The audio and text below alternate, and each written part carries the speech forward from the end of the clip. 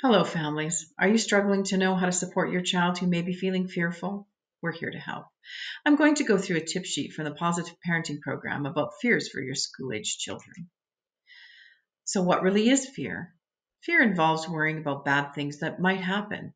It may also involve changes in your body, such as increased heart rate, breathing quickly, sweating, and shaking.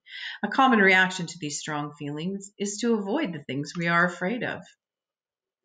Fears can be caused by many things, including an environment of high stress, social media, TV news, or learn these behaviors by watching others. Many children are afraid of the same things as their parents. You can help your child manage their fears by teaching them coping strategies like deep breathing, imagination exercises, and positive self-talk. You could also encourage your child to face their fears gradually. Start with lots of physical comfort, then praise for your child when they stay calm and face their fears. Parents also need to remain calm. Gently encourage your child to try new things gradually, introducing them to new situations with lots of support from you.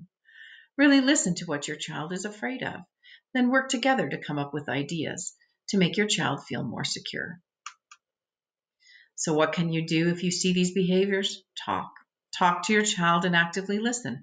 Tell your child how you cope with your own fears. Make plans that tell your child what to do in dangerous situations. Remember that fears are common in childhood and are a normal part of growing up. With your help, children can learn to cope with fears that interfere with their daily activities or are stopping them from doing things they really enjoy.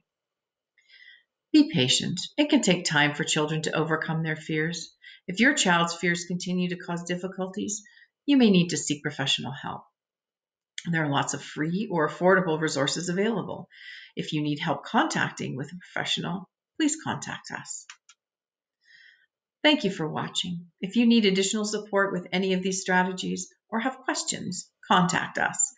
We will set up a one-on-one consultation where we can discuss your individualized concerns and make a plan that works for you.